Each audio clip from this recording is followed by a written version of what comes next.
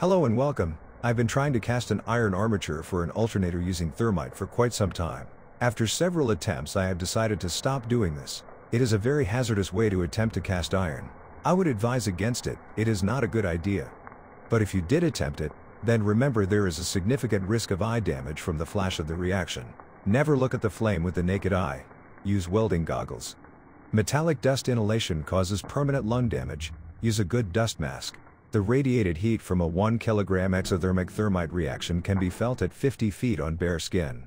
And there is always a risk of trapped pressure leading to an energetic disassembly, spewing out molten metal. Keep it a safe distance. I would advise against it. Alternatively, learn how to use computer-aided design, create a step file and have it CNC'd. On my first attempt, I decided to abort when the plastic bag holding the thermite started to inflate. The air inside was getting warmer. I had made it too early and I decided not to risk it, even though it shouldn't spontaneously combust, but there was definitely some reaction between the aluminum and the iron oxide. So I set it off early. For my second attempt, I tried to have the reaction to melt extra scrap iron on the way down to the mold. With the thermite reaction held in a clay pot, and the clay pot held inside a tin can with scrap steel at the bottom. For the second attempt, I made 1 kilogram of thermite again. To mix the iron oxide powder with the aluminum powder, I used a plastic bag to stop dust getting into the air. To initiate the reaction, I used a sparkler that gives plenty of time to clear the area.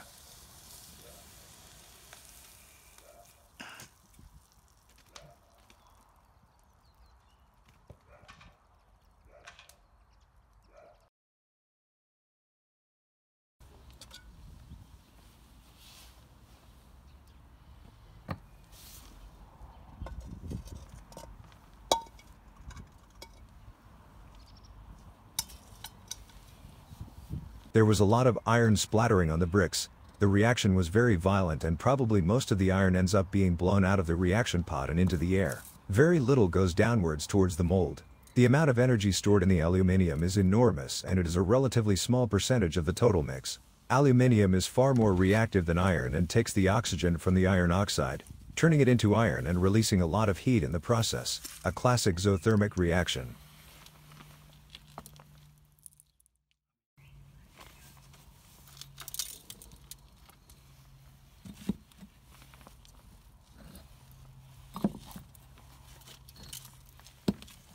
Miraculously, the clay pot didn't shatter and that lulled me into a false sense of security and set me up for failure in the future. On opening the mold, it was clear that almost none of the scrap metal had been melted. The molten metal flowed through the gaps so fast it didn't have time to melt anything.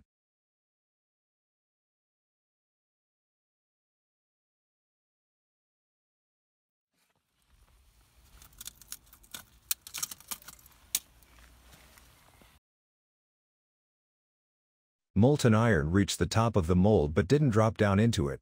Not enough volume of molten iron produced. It was at this point that I decided to try to determine what would be the yield from adding different percentages of iron granules. I had seen a YouTube video of someone making a sword and he added 10% of steel or iron granules, but I was not sure if that was the percent that gave the maximum yield. Also, having an approximate yield would make it easier to estimate the total weight of thermite required. I decided to make some small-scale tests. I was very optimistic on how much I could add.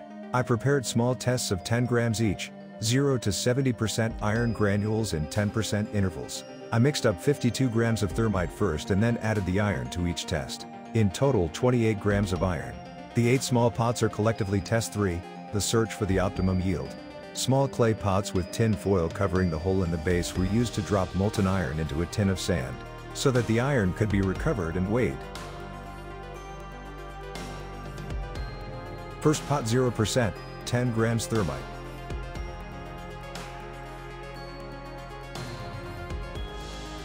Second pot 10%, 9 grams thermite, 1 gram iron granules.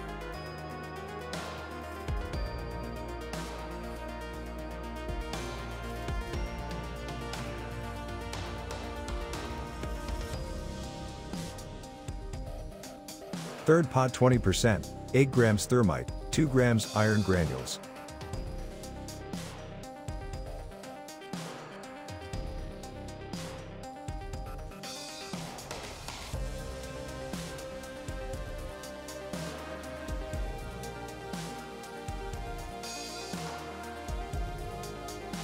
The 0%, 10%, 20% were easy to ignite, but 30% could hardly sustain the reaction. After that it was not possible to ignite any higher percentages. Fourth pot 30%, 7 grams thermite, 3 grams iron granules.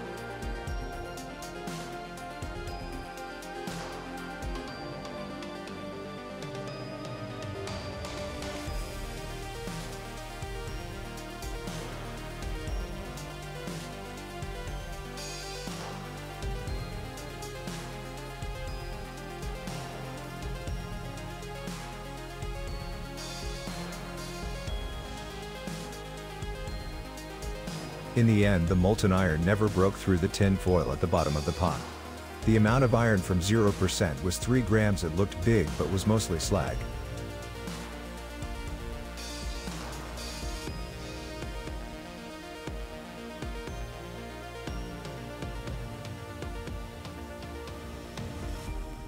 From the 10% test, the amount of iron recovered was 7 grams.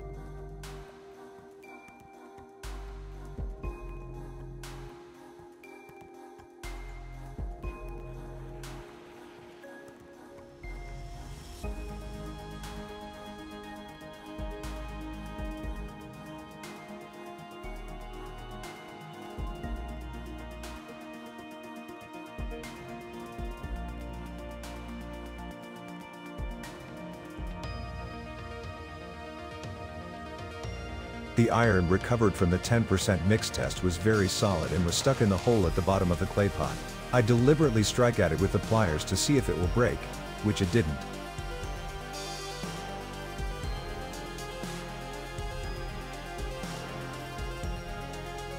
From the 20% test, the amount of iron recovered was 3 grams, but it was full of holes, not a solid lump of iron, and had the appearance of being sintered.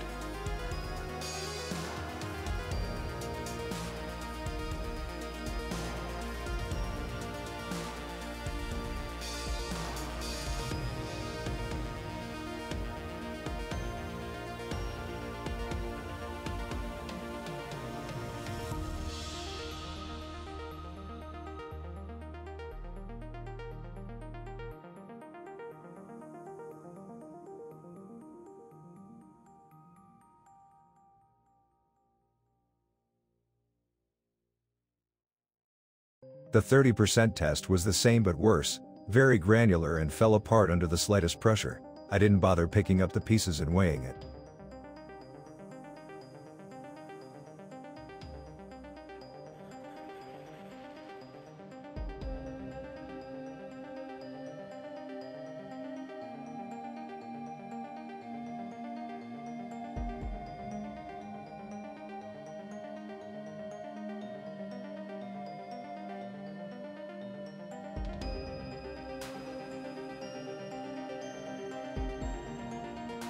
The result from 10% granules was better than expected.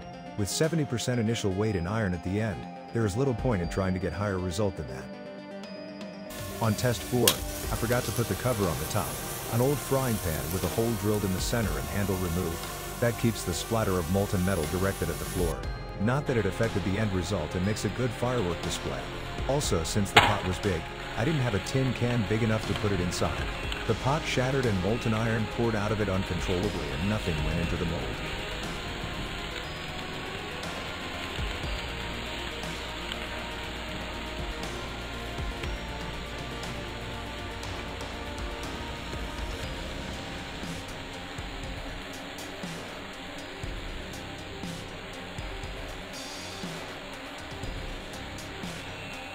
For test 5, I reduced the size of the pattern for the mold by 3D printing a smaller PLA plastic version of the armature that I wanted to make.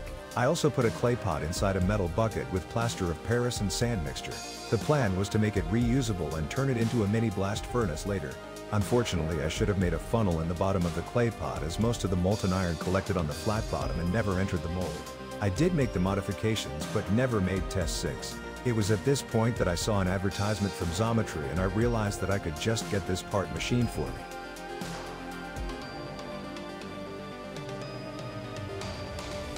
Although the thermite casting was unsuccessful, I did prove that the maximum yield can be achieved by adding approximately 10% iron granules. I think if I did one more test, I would be able to make it work. But I also thought that, after test 1.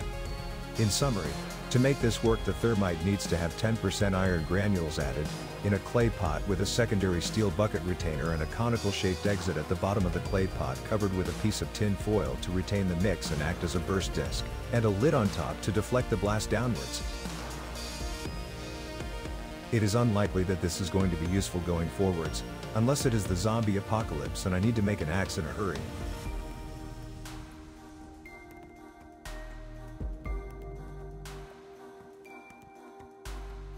Thanks for watching, and if you made it this far, you should smash the like button and subscribe to the channel.